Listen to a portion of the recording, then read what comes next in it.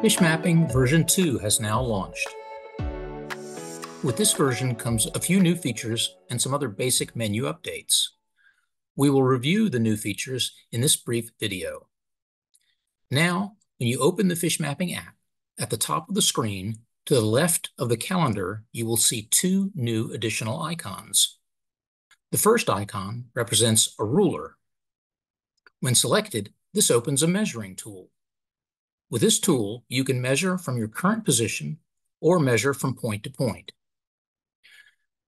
To use Measure from Current Position, long tap a location on screen and the range and bearing from your position to the location selected will be shown. When point to point is selected, long tap once and a starting point will be shown. Long tap again to establish the end point. Once the end point is established, the distance and bearing between the 2 points will then be displayed. Press Cancel to return to the regular chart screen. The second new feature is accessed by selecting the boat icon located to the right of the measuring icon at the top of the page. When selected, it opens a routing tool. Here you have the option to create a route. You can also view, export, and delete any previous routes. To enter a new route, select Create Route. Next, tap the Route Name field. A keyboard will appear, and you can enter the name of the route using up to 12 characters. Once the name is complete, tap on the plus icon to the right of the word Waypoints to remove the keyboard, then tap again. This returns you to the chart.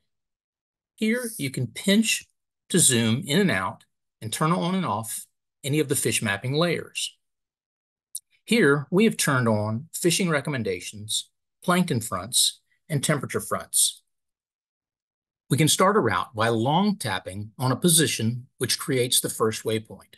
Long tap at another location, and a second waypoint will be entered.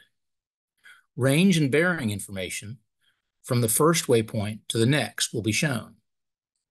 You can continue this process until all desired legs of the route have been created. When you have all of the desired positions on the route entered, select Save. The route will then be displayed full screen, listing all of the waypoints that were created. To store the route, select the Complete Route button on the page. Once completed, you can then view any route on screen by tapping the eye symbol next to the route name. Going back to the chart list, you can select the download symbol. When download is selected, a GPX file is automatically created in the mobile device download folder.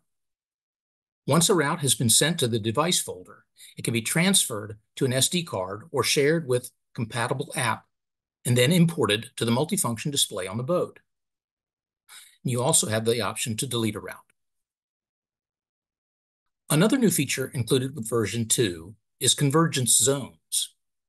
When sea surface height anomaly is selected in the main menu, you have the option of selecting convergence zones.